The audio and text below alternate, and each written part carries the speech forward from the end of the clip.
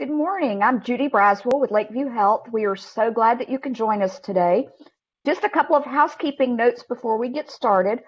There is a Q&A box where you can submit your questions at any time during the presentation, and we will have time at the end where we will answer the Q&A, as well as being able to send out a transcript after. There is the option within the Q&A box to select to submit your question anonymously if you would like to do so. At the end of the presentation, there will also be a contact slide that will give you information on how to reach out if you have questions that you think of after the presentation, would like additional information. And then lastly, the recording and that transcript will be sent out by Diane Towers following this, so be sure to watch for that email. At this time, I would like to turn it over to Diane Towers with Altair. Thank you, Judy, and welcome everyone, and thank you for attending. First, I would like to thank Judy and her team from Lakeview Health for partnering with Altair to bring this presentation. The presentation is Managing Mental Well-Being While Working from Home. Today's speaker is Gabrielle Latorre. She is a licensed mental health counselor who has 5 years experience in the field. She received her master's degree in clinical mental health counseling from the University of North Florida, and she has her license in mental health counseling in the state of Florida. I would now like to turn this over to Gabrielle.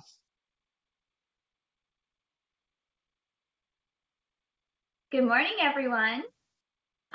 So as they were mentioning, today's topic is going to be on managing mental health while working from home, which is a really challenging topic. I will go ahead and begin our slideshow, and as Judy mentioned, go ahead and bring up any questions that you have throughout the presentation, and we'll have time at the end to answer them.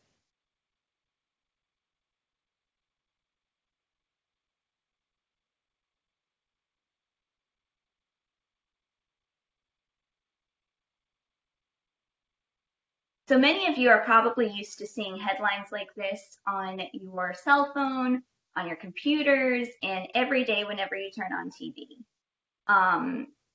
Since March, which is about to hit the year mark very, very shortly. As you have probably experienced yourself, the uncertainty of this whole pandemic causes much stress, even on a low-lying level throughout your daily lives. The uncertainty as far as numbers, vaccine prevalence, availability of the vaccine, how many people are getting infected, and infection rates. Through statistics, we've noticed that many individuals are specifically increasing in their stress as far as financial stability, stability in job, and stability in home life.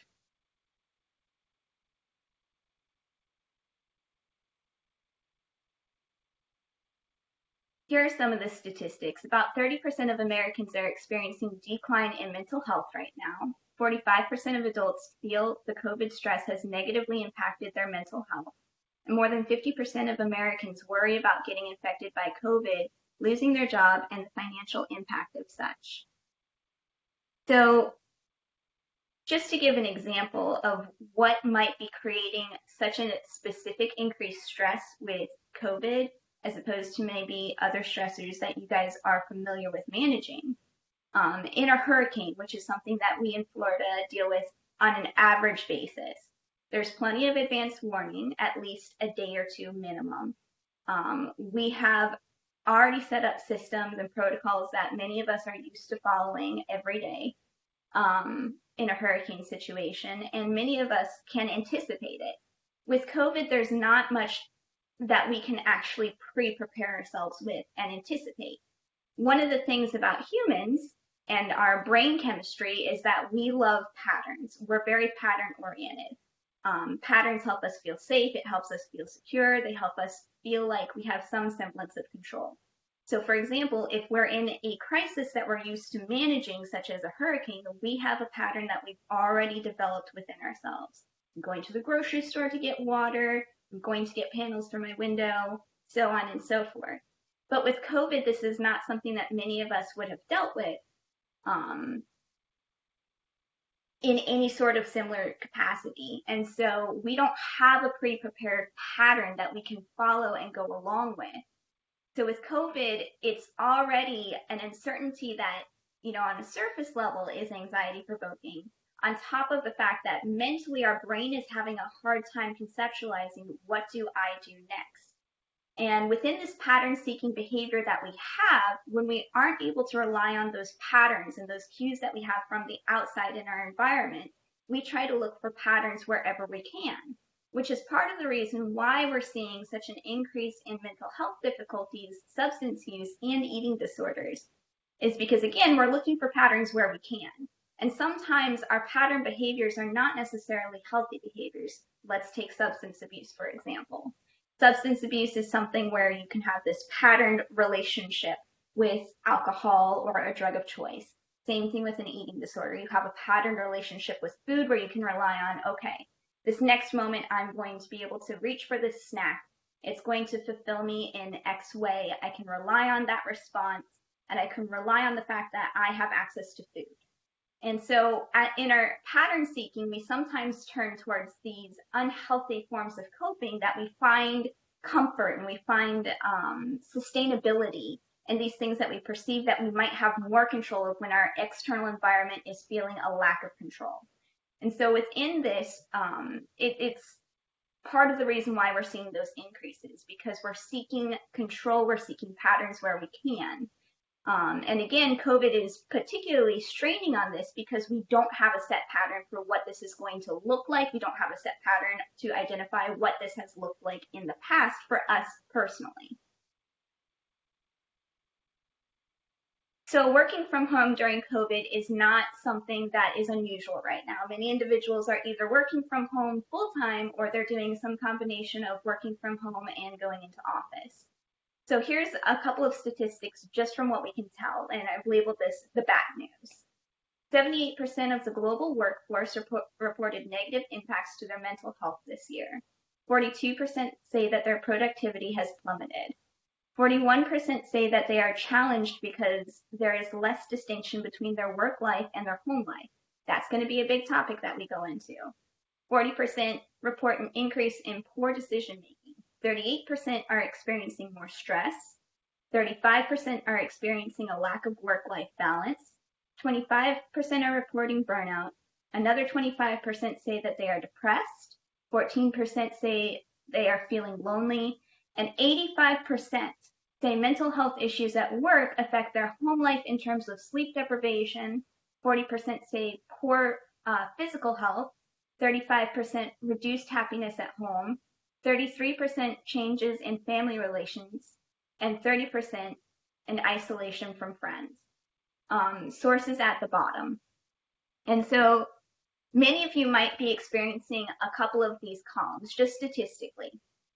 The possibility of employers keeping their staff at home or remote for the foreseeable future may seem daunting, especially because, again, we don't have that reliability to go back on and say, okay, this is going to be ending by X date. Going back to our previous slide with all those headlines, we had so many projected dates of when we were going to be able to return to, air quote, normal. And those dates have all come and passed, and we still don't really have a clear picture of when that'll be. So many businesses can't give any sort of assurance to their employees as far as when they'll be able to return back to their normal work life. And sometimes thinking about, oh gosh, when is this going to end? When will this, turn around? Can feel very, very daunting and further isolating and further mentally heavy, leading one further down into paths of depression. Especially if you're struggling with that work-life balance. I'm looking at those in particular who have kids at home that are also facing difficulties finding their balance and doing school from home, as well as your balance and trying to do work from home with your kids doing school from home. There's a lot to juggle, and it can be daunting thinking about when is this going to stop. So that's the bad news. The good news is that we have the ability to move forward with all of this, and I'm here to show you a couple of tools that you can use and a couple of mental reframing abilities that you already have that you can tap into to help yourself manage the stress, make this less daunting of an experience, and get back to a mental health level of normalcy, at least somewhat. So the objectives that we're going to go over here in the next couple of slides are looking at taking care of your body, taking care of your thoughts, modifying your behaviors, identifying and engaging with your support system, and identifying and setting boundaries.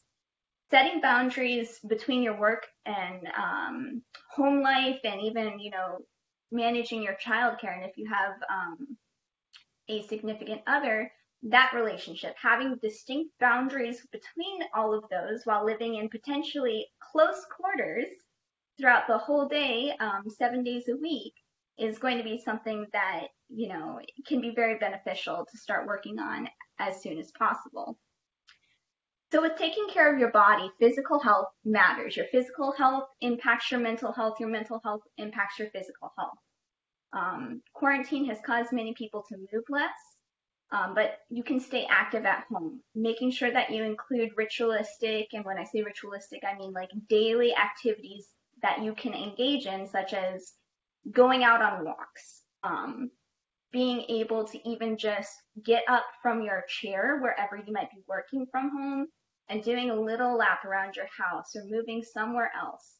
But making sure that you're getting up frequently and taking small breaks to get physical can be very helpful. And when I say these things with movement and eating habits, I want to make an emphasis on only really try to attend to things that you actually can institute change over. For example, if you set yourself a large goal, like I'm going to wake up at 5 o'clock in the morning every morning and take a 3-mile run, it's going to feel like a daunting job of an activity, and you're not actually going to participate in any level of physical health awareness if it becomes so daunting and so overwhelming that it just feels like another part of your job. When you're choosing activities to actually install in your daily life, make sure it's something that is small and manageable, that you actually would be willing to and able to participate in on a daily basis. So the objective here is small, manageable bouts of movement. Same thing with eating habits. Eating impacts your mood more than you think. So if you're putting junk into your body, you're putting junk into your mind. So be mindful with your eating. And I know mindfulness is a buzzword. What I mean by mindful is be intentional physically and mentally with the food that you're choosing and the habits that you're engaging in with food. Like I said towards the beginning of this, we're creatures of habit. And just like we can fall into substance abuse very quickly without really even realizing that we've formed a habit with it, the same thing can happen with food. So be mindful and intentional with your food habits during this time. Also, sleep restores the body. One big tip, and there's a study that I'm trying to find my citation for. If I can't find it right now, I will email it all to you later. But there was a popular study done about 5 years ago on sleep that noted that if you are engaging in activities such as studying, working, reading, or playing video games, or watching movies or TV in your bed, you're going to be more likely to have trouble sleeping. And what the study actually found was that your brain associates the space that you're in with what you do there on a regular basis. Again, going back to those creatures of habit. So if your brain associates being in bed with being mentally active and mentally in a workspace, you're going to have a much more difficult time falling asleep because your body is already trying to prepare you to stay up to do the tasks that you're trying to do. Even if you don't have a book in front of you or your laptop in front of you, your brain has associated that space with this is what you do here. So pay attention to sleep hygiene. Those are the things that we call healthy tools for sleep. So 1, do not bring work into your bed. Try to keep bedtime for restfulness. The other thing is, you guys have probably heard this, blue lights on your screens and devices actually waken up your brain and tell your brain that it's time to be active, it's time to be thoughtful. So making a turn-off time for all devices is helpful. Some devices you can download apps on to actually reduce blue light. I would still say you might want to shut those off at a certain time, but those are technically viable options as well. Also maintaining a routine around your bedtime, trying to go to bed around the same time, have roughly the same setup to your nightly routine can help, again, your body get in the mode and be ready for sleep time. Taking care of your thoughts.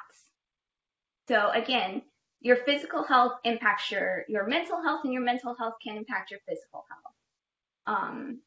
One of the things that I like to talk about when we talk about taking care of your thoughts is looking at your self-talk.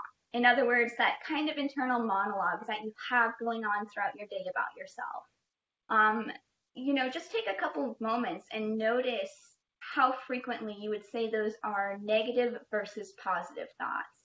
And if you've noticed that you have an overwhelming amount of negative thoughts or critical thoughts as opposed to positive thoughts, that's an area where you can already start work. Many of us who struggle with negative thoughts, they might be automatic. They might not even be something that we're putting a lot of intention in. It's just an internal running dialogue, and they already come up and start criticizing. As a therapist, tools that I give my patients that I work with who have regular negative self-talk is to start becoming intentional when you can. In other words, you can't know what you don't know. So number one is get a baseline of how frequently those thoughts arrive, and roughly if you can find any patterns of what occurs around those thoughts. Are these thoughts related to, do these thoughts come up more often when I'm at work? Do these thoughts come up more often when I'm feeling stressed? So on and so forth.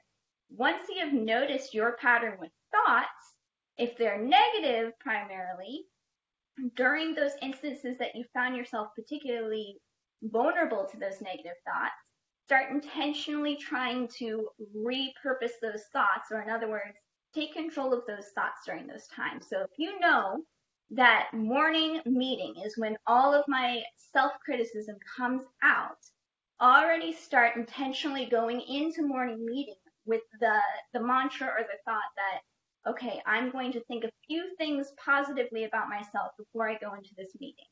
It takes a lot of unlearning and relearning with negative thoughts. So we have to unlearn what it is that our negative thoughts are saying about us and telling us, and that we're internalizing. We have to unlearn it and then go through the full process of relearning a whole new way of being with ourselves. And you can't do any of that without first getting a baseline. So I would encourage those who struggle with regular negative self-talk to start becoming aware of when that self-talk comes up, how often it comes up, and roughly when it comes up for you. The next step is to try to find positive things that you actually believe about yourself. Now, here's the thing. We can't make ourselves believe anything that we don't. So I want you to actively look at things about yourself that you can recognize without much fuss, without much strain on self, that you can acknowledge as positive about you during those times. And I want those to become the things that you start to try to tell yourselves in those particularly difficult or stressful times. Again, it's an intentional practice. It does not come without effort. It doesn't come without intentionality. So it has to be an intentional process of reprogramming yourself when those moments come up.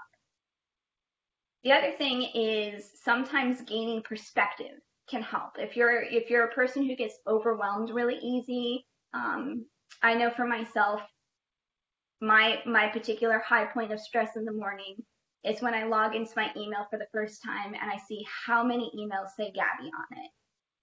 And in those moments, I can feel so small and crushed and absolutely absorbed by everything around me. The thing that can help with that is zooming out, or looking out to the bigger picture and assessing what really are major barriers and problems versus minor inconveniences. Once I'm able to look through the emails and just kind of give a general scan of everything, I can see, okay, this is someone just checking in with me. This is someone just giving me an update on this, and nothing that I actually have to attend to. So oftentimes we bog ourselves down before we've even started in certain tasks, especially if we're prone to being overwhelmed easily. And if this is something that you recognize about yourself, making an intentional practice of just kind of sitting back, acknowledging the emotions that come up, the anxiety that might be there, not pushing those emotions down, but just acknowledging them and not necessarily acting on anything. Give yourself a few moments to reset, ground. We'll go through grounding techniques here in just a moment, and let yourself just get a general idea of everything going on. Zoom out, look out to the bigger perspective before you start focusing on, I've got 12 tasks on my list and I don't know how I'm going to get them done today. Focus on the bigger picture and move through your list. Practice mindfulness. Again, when I say mindfulness, I mean being intentional with your thoughts, being intentional with your body. Deep breathing is something that you've heard probably often. When I say deep breathing, I mean taking deeper, longer exhales than you do inhales. That's what deep breathing is. It's not taking big, long breaths in and big, long breaths out. It's taking a normal breath in and a slow, intentional, deep breath out. That is shown to be one of the most common breathing techniques that we have. Now, here's the thing. If you are prone to asthma or you have any other breathing troubles, deep breathing might not necessarily be your thing. Use what works for you. But that is what I mean when I say deep breathing. So practice mindfulness, practice deep breathing, or other techniques that help create calmness and quietness in your mind when you're not working or during breaks. Now, I want to highlight that. Practice your coping techniques, practice your de-stressing techniques, your calming techniques when you're not stressed. Why do you do this? Because the more that we're able to program ourselves to do these things more regularly. How many people here have had bad habits just kind of pop out of the blue and you've had trouble getting them under, under control after they've popped up? It's really easy to fall into bad habits. It's really easy to fall into good habits. So how you start forming good habits is you start engaging in mindfulness, deep breathing, and calming techniques when you're not stressed. It gives the brain a chance to actually acclimate to the understanding and the idea of doing this regularly and going through it however it is that is beneficial to you, so that in times of stress when your brain is having trouble searching for positive coping techniques and positive ways of being, that it has an easy go-to. So start forming daily practices, again, daily practices that you are actually able to and willing to engage in that are not overwhelming. Start forming those regular regimens with positive coping techniques now. Start forming them during times that you're not stressed. Start forming them during break times, during off time, so that when the difficult times do arise, you have it there and available for you.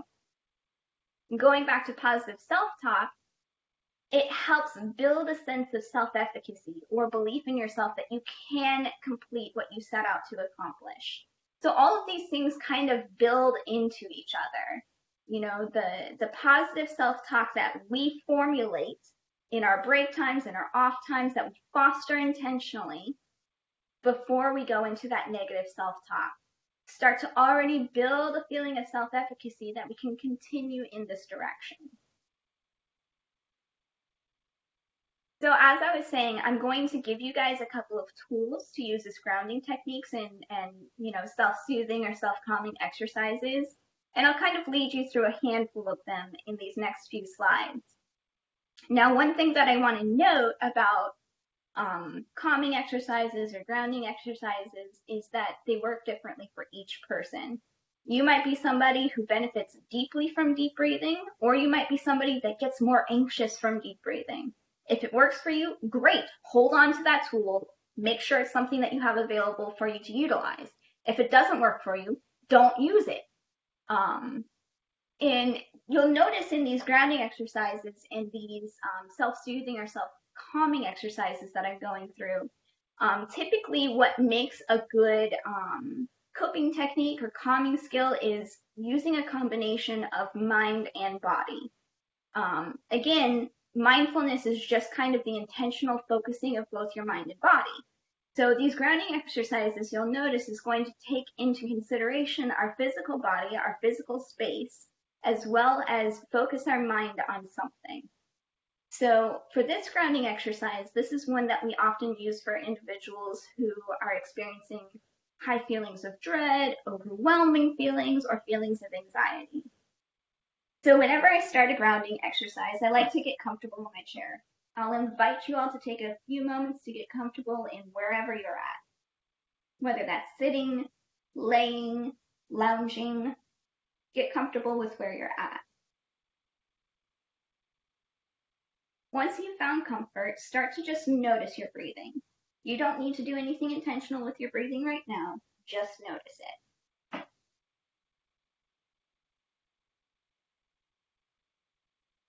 As you tap into the natural feeling of your breathing, I want you to look at the space around you. And I want you to start to identify 5 things that you can see.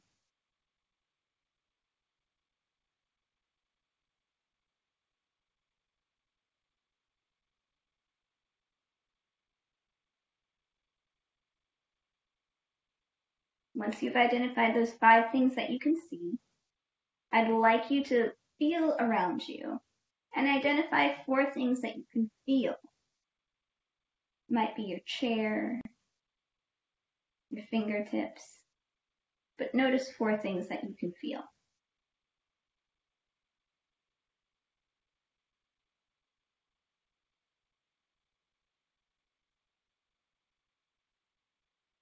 And now notice 3 things that you can hear.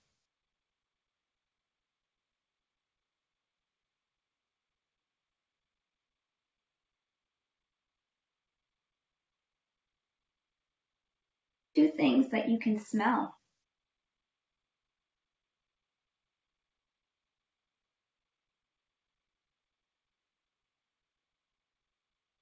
And 1 thing that you can taste.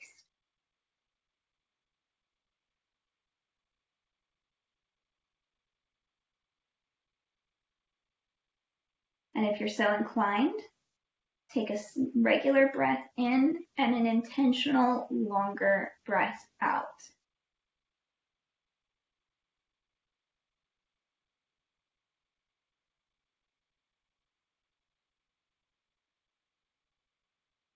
This grounding exercise is really helpful for getting yourself back into a slower intentional rhythm.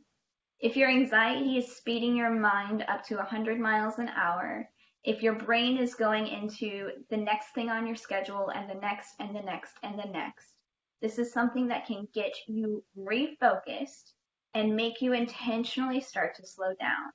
Again, it's not a cure-all, and it might not be everyone's cup of tea. But if this is something that even remotely worked for you just in this moment, I would encourage you to use this as maybe something that are those tools that you start to build and start to utilize and use even when you're not stressed. So that when that stressful email pops up on your laptop, you have something available to you.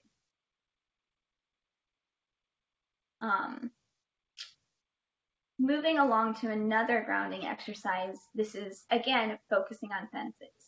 Once again, being mindful is bringing your mind and your body together. And sensations and using our senses is one way that we can really, really help tap into both at the same time, both our body and our mind.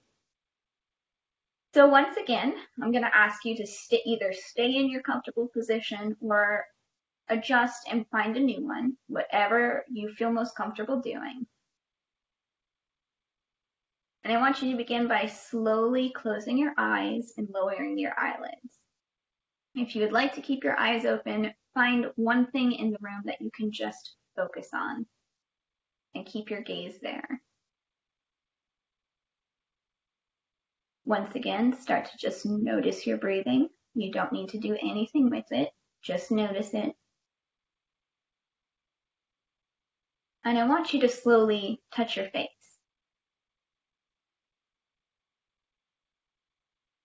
Your arm, maybe your hand.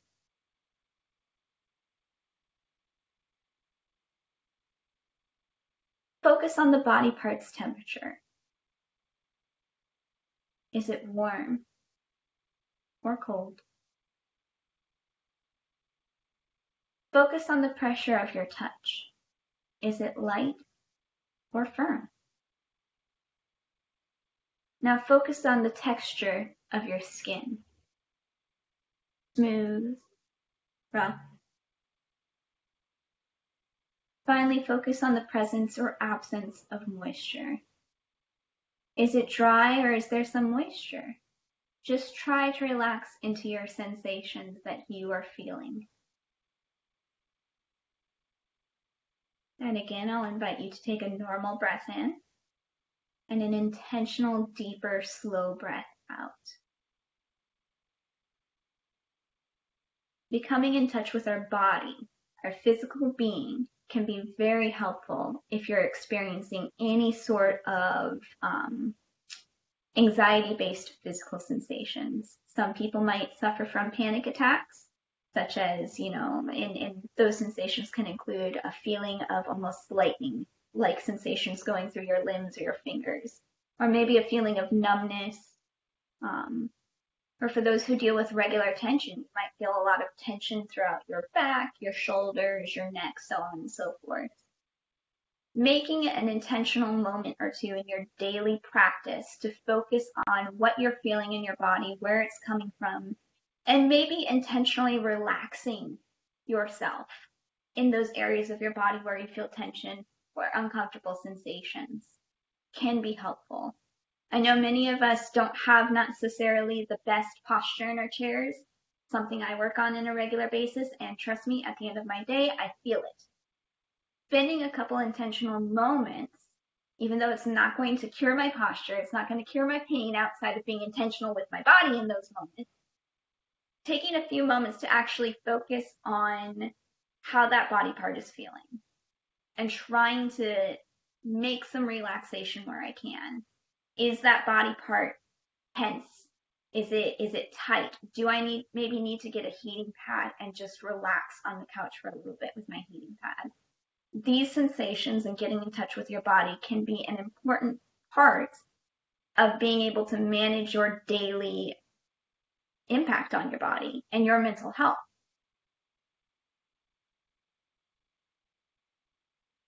And finally, we're moving into modifying your behaviors. Again, be intentional. Set 1 to 3 small goals each day. Write them down, cross them off your list at the end of the day.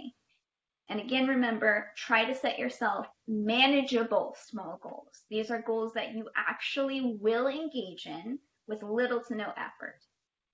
Oftentimes when I hear people share with me, what coping skills you might have available to you, I hear all sorts of great things like I paint, I direct short movies, I knit, I sew, I do, I hear all these great things throughout the day that people like to do that calm them down, help them feel accomplished, and give them some sense of pride or happiness.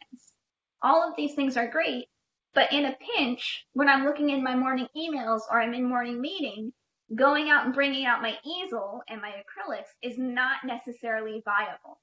So we're looking at small, manageable things that bring sensations of calming, soothing, and coping without much effort. When it comes to the small manageability of it and the coping skill as a whole, coping skills and calming techniques and grounding techniques are not meant to bolster you to a place of being extremely happy. They're not a cure-all, they're not a fix, and they're not something that's going to instantly change your whole mindset and your whole mood. The purpose of a coping skill or a grounding technique is to help you stay afloat. If you are drowning in an ocean of anxiety and being overwhelmed and stressed, it is a flotation device. It is not the helicopter here to save you. So if you're implementing a coping skill and you're feeling like, I'm not doing this right, it's not doing anything for me, if you're able to stay afloat, it is, and you are doing it right. Self-care is an important thing to keep a regular check and balance on. Do something nice for yourself. Do something nice for yourself today. Try to make a goal, a small manageable goal of doing something nice for yourself each day. Give back. Do something nice for someone else. A lot of people feel accomplished or feel a sense of grounding or centeredness in being able to give back. Gratitude lists are another great way of making a daily intentional goal of focusing on positive aspects of your life. I always give homework assignments to individuals to have a sticky notepad next to your bed on your nightstand, or, within good reach of your bed, and have people try as best as they can remember when they wake up to write down 3 things that you're grateful for, either about yourself, your environment, or someone else. By intentionally writing down your gratitude each morning and having an intentional focus at the start of your day on gratitude, you're already setting your mind up for positive headspace. I know for myself, I have an example of the opposite, waking up and being in a really grumpy mood for the rest of the day. My cats sometimes, when they're hungry, they like to knock things over and break things. If I wake up to my cat knocking something over and breaking something, my mindset is instantly in this annoyed space, and I'm annoyed for the rest of my day. So if we can acknowledge how waking up in a grumpy mood and staying in a grumpy mood is something that many of us have experienced and can experience on a regular basis, the same is true for the opposite. And trying to set yourself up for success through engaging in small, manageable things like this, even though they might seem minute, even though they might seem repetitive or unhelpful in the moment, can really have a lasting, larger impact on our overall mental health, our perspective, and our mindset for the rest of the day. I also recommend spending at least 30 minutes a day away from technology. Again, going back to our first slide, headlines are not helpful right now as far as the fear mongering that many of us have seen. And they're everywhere. They're all over social media. They're on home pages and home screens. So trying to take a step back away from potentially stressful technology, and maybe even friends or family on Facebook who are continuously annoying with their posts. Taking a step back intentionally each day for 30 minutes can cleanse your mind. No one can make you react or feel any certain way. That's a fact. Being on social media, seeing these headlines, seeing your annoying family members, they don't make you do anything. They don't have the power over your ability to manage your mind. It might feel like it. It might feel like, great, Aunt Sue is posting about fill in the blank again. And you get that instant sense of annoyance. However, you have the intentional choice to continue to focus on building and fostering that emotion, or taking a step back, zooming out, using a grounding exercise, getting off of that page for another day to set yourself up for success. So I want you to start identifying and engaging in your support system on a regular basis as well. During this time, many individuals are facing high levels of isolation. And I know that, it's not necessarily a viable option to have gatherings like we used to before. But finding ways to engage in your support system still with the tools that you have available to you can be key. We're doing this right now. We're fortunate and lucky enough to have this great virtual platform that I'm able to reach out to all of you, and you're all able to, communicate to me with your questions and your thoughts.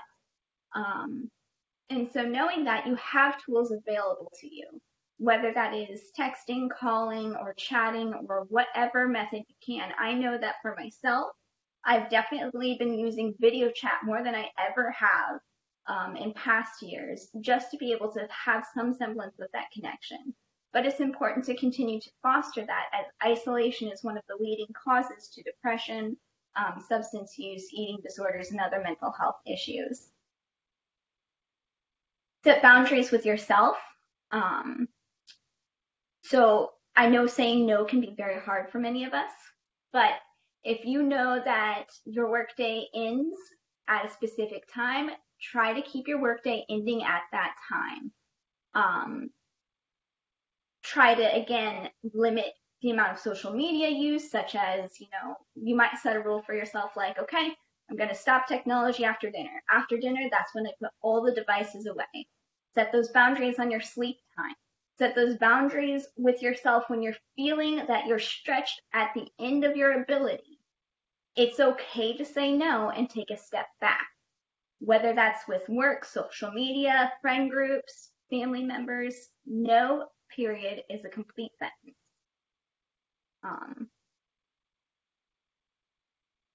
And further on boundaries, acknowledging that many of us are working from home, I want to acknowledge that, I don't know every person in this presentation's home situation, and some homes might feel tighter and more cramped than other homes as far as how many people are in it, how many people have computer usage going on, what rooms are available.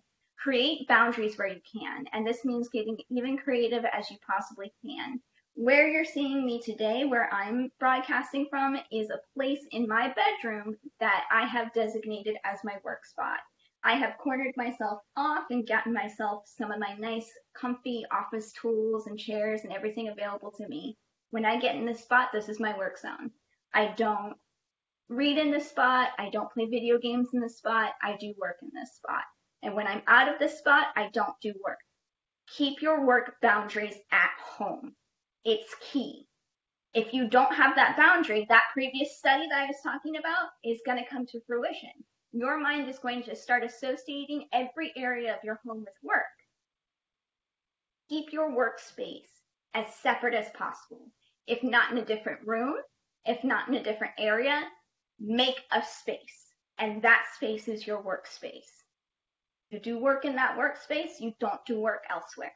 Otherwise, your brain is going to start associating all I do is work. And if all you do is work, your mental health is going to become very, very depressed. It's going to become anxiety. Everything that you do is going to carry that anxiety that you might hold with work outside of it. So we started with the bad news. Now I want to give you the good news. 51% report that they have more time to spend with their family. We're at home all the time. There's more times within breaks that we can find to give each other a quick hug, have meals and lunch together. All of those produce bonding. 30% report that they have more time to get work done without interruptions in their office. 31% report that they are getting more sleep. Companies have found ways to circumvent the barriers of COVID-19 by creating and allowing many people to continue to work versus furlough. Other countries, such as the UK and New Zealand, are discussing 4-day work weeks to improve domestic tourism, and now that working from home is becoming more productive for companies, it's more viable. Employees are saving more money and time on gas and commuting. So self-care isn't selfish. It's not selfish in the sense that it's something that you should feel ashamed of. Self-care is important for your ability to function in your other roles. And without you taking care of yourself and filling yourself up, you won't have energy to take care of anyone or anything else. So if you take nothing else from this, take the point that it's important to care for yourself for the mere fact that you cannot continue going on empty. And here's some information. Thank you very much, Gabby. That was very informative. I hope everyone enjoyed it as much as I did. Now is the time to post those questions that you have into the Q&A section. And Gabby, we do have one question already, and that is, what portion of the stress do you think is attributed to COVID and President Trump's governing?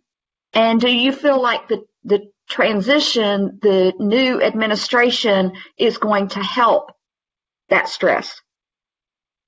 That's a good question. I think it's an individual thing based off of your personal environment, especially, your home life. If you're surrounded by family members or peers that have a certain political leaning, it has an impact on your stress. So I guess where I'm going with this is that I don't think it's necessarily tied to one politician versus another politician. Because again, nobody can make you feel any certain way. What it does, where I do see most of the impact coming in at, where I do see most of the stress coming in at, is the environment. So what the environment is saying, regardless of if it's Trump, Biden, or who's he what's it leading our office. if the social media pages that we're on, if the media that we take in and the people that we surround ourselves are calling doomsday every hour, that's where the most of the impact is going to come from. So it's not who or what per se, but how we are taking in that information and perceiving it. Yeah, that's a great point, that it's what we choose to do with the messaging that we're receiving. So don't let this opportunity to ask a question slip you by. If you have any, if you'll go ahead and post those, I'm happy to get those. Gabby's happy to answer those. We will give it just a minute to see if anybody else has a question. You always, and if Gabby, you want to put that contact screen back up, Yeah. I'll go over that while we're waiting, and then if we don't have any questions, we'll go ahead and give everybody back some time in their day. So any questions that you have, if you're watching this as a recording, or if you think of questions after this presentation, feel free. Gabby's email address is up here, my email address and phone number, and I'm happy to get that question to her or our other clinicians to respond.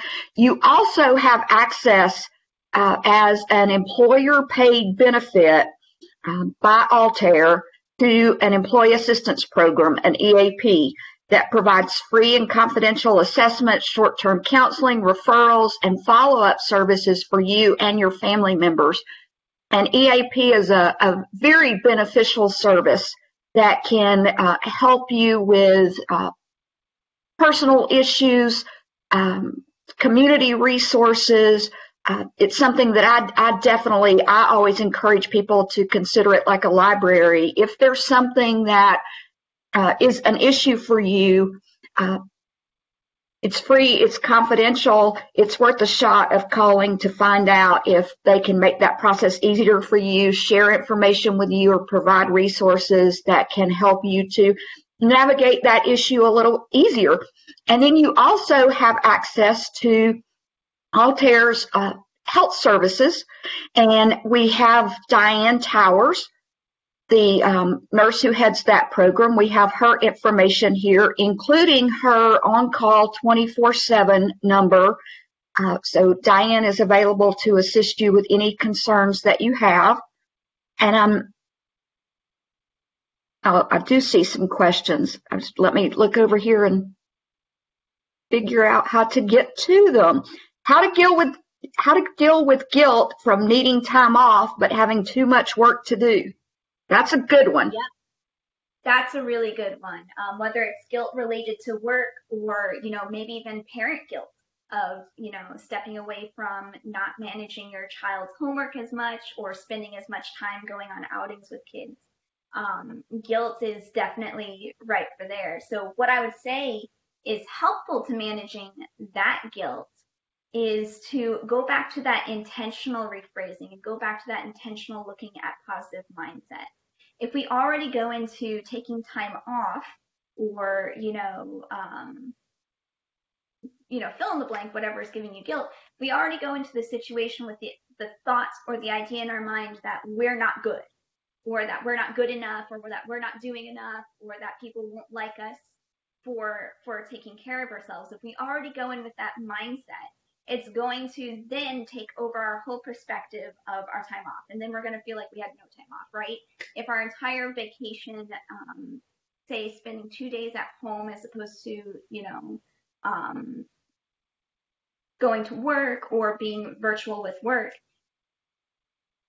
your mind's already going to start ruining that vacation by focusing on the guilt. So I guess what I'm trying to say is intentionally, before you start taking time off, if you know that that's something that you feel guilt from and a lot of negative self-talk from, intentionally go in with thoughts about what it's benefiting yourself and maybe others.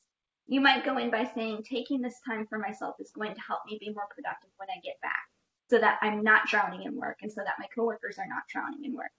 By me taking time off, I'm able to de-stress myself to a place that I can start making more positive and sound decisions when I do get back to work. So it's retraining your brain to think of what it's benefiting you, your work, and others around you by doing this self-care? And another really good question that we have says, I'm having a hard time getting motivated to work out. I have the desire, but just can't get myself started. So any tips, Gabby? Yes. So again, small manageable goals. I often suffer from this too, where I'll set myself this big, great goal of every day I'm going to spend an hour on the treadmill. And at the end of the night, I'm going to do X amount of push-ups and this, that, and the other. And oh my gosh, now that feels like another job. Now that feels like another thing that I'm not succeeding at if I don't get up at 6 o'clock in the morning and feel like I don't want to work out. So set yourself with small, manageable goals with your workout that gets you motivated to get into it. Because here's the thing about motivation. We don't feel motivated when we don't feel like it's an attainable thing. We don't feel motivated when we feel like it's another thing that we might not do well at, or feel like it's a thing that is just another unachievable thing on our overwhelmingly large plate. So set yourself up with small workout goals, such as take a 10-minute walk. My goal for today is to take a 10-minute walk around my block, either before work, on my break, or after work. Anything else is great. If after that walk I feel like, okay, I can now go and spend X amount of time on the treadmill, fantastic. But start off by small things that aren't going to feel overwhelming. Because if we're overwhelmed, we're not going to feel motivated. Right, great point. And here's one that I am hearing a lot in my work is tension between family members that have a different view of safety. Mm-hmm. And I'm seeing this really around the holidays where you have some family members that want to have the Friendsgiving, and we saw the family gatherings the way that they always have. Everybody should come to grandma's house. And then others who are wanting to, really isolate, quarantine in their little bubble. Suggestions for handling those tensions. Yes. So know yourself, know your needs. If you're somebody who feels like, a big gathering or going over to grandma's house is going to be more exposure than what you feel comfortable taking on for yourself, know that. That's step one. Know your needs, know your boundaries, know your limits. Step two is the potentially difficult one, right? And that is actually setting your boundary. If you do not feel comfortable going over to grandma's house, I want to refer you to something that I said earlier. No period is a complete sentence. Many of us might feel rude or disrespectful setting boundaries with our family or our parents, depending on our particular, backgrounds, cultures, or way that we interact with our family. Boundaries are not a hateful thing. Boundaries are not disrespectful. How you deliver those boundaries can definitely make a difference in how those boundaries are received. But I would say, in those situations, know yourself, know your needs, and advocate for yourself and your needs. If everyone's getting together in the family and you don't feel comfortable going to get to, fill in the blank holiday or fill in the blank person's house for that holiday, you don't have to. And if the family members that you're with are still pressuring you, are still applying, guilt or shame to you, guess what? We have great technologies that if they really want your presence there, you can still find ways of being there without physically being there. And if that's not enough, then it had nothing to do with your presence being there to begin with. It had to do with their ideal and idea of what they thought this holiday was going to be. So I say advocate for your boundaries. When it comes to that tension, it's just going to be how you deliver it. And so in saying that, maybe try to take a few minutes to get into one of those grounding techniques that we tried, or anything else that works for you, before you address it. Don't set boundaries. Don't have difficult conversations when you're already in a really anxious or aggravated mood. Set the boundary confidently, firmly, advocate for your needs, be willing to be flexible in what other options might exist. So we have a lot of really great questions that we're going to not have time to answer today, but what we are going to do is to take all these questions.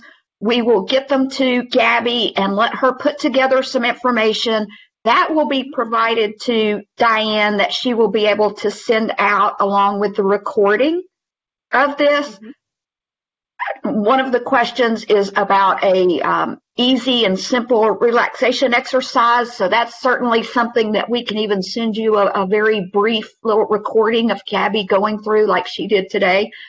And so very quickly, Gabby, the question that we will close on is that snacking more frequently than normal. And I think many people are probably finding that working from home, it's a little bit easier to go into the kitchen and have more variety to choose from than when we're at the office. Any tips? Tips would be to get back to, what I stated earlier, trying to be more regimented. So in other words, set yourself boundaries and rules that between hours of 10 o'clock in the morning till 12 in the afternoon, I do not go in the kitchen. If I know going in the kitchen is automatically going to prompt my brain that it's snack time and that there's tasty things that I've just bought that I want to try and have, don't go in the kitchen when it's not time for your scheduled meals. So set yourself out a schedule. Set it out of what time you eat breakfast at, lunch at, dinner at, and include a snack or two in between those, especially if you are somebody who gets hungry in between meals. Honor those hunger cues for sure, but make sure that you keep it on a schedule so that you aren't, kind of rolling from one snack into another snack until you've now had 12 snacks before dinner. Now you're not eating dinner because you're not even hungry for it. So schedule yourself meal times and snack times. And if going into the kitchen is something that automatically prompts you to eat, don't go in the kitchen until you've reached those times. If you're in a position where you work from the kitchen, you might start putting up stop signs. I know it sounds silly, but like stop signs in front of the cabinet or the fridge that make you sit there and pause before you open it, even if it's just on the ridiculousness or the silliness that I have a stop sign on my fridge. Whatever you can use to start slowing yourself down and becoming more intentional, that's what's going to set you up for success. Well, thank you very much, Gabby. And again, we will be getting the rest of all of the questions and answers put together so that they can be sent out to you. So watch for that email that will come with a recording of this. And I hope you all have a great day. Thank you.